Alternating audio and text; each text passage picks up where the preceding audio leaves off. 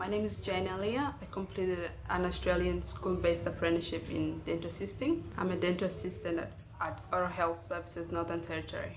I was born in a refugee camp where health is an issue, and to me, coming to Australia and being given this opportunity to do something that I really love motivated me. Pretty much started my certificate 3 in dental assisting through school when my vet coordinator approached me and told me of the certificate 3 in dental assisting, and she explained to me how it would be helpful. I was willing to listen to her and take on the school-based apprenticeship. Not only do I finish my high school certificate, but I also have a profession. To me, education is the key to success.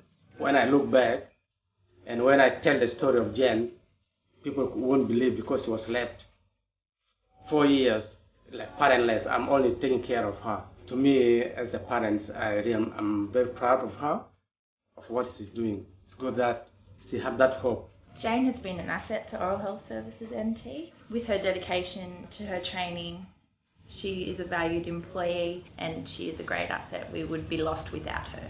Being able to represent the Northern Territory at the Australian Training Awards means so much to me. Winning the Northern Territory School-based Apprenticeship of the Year will help me in so many ways.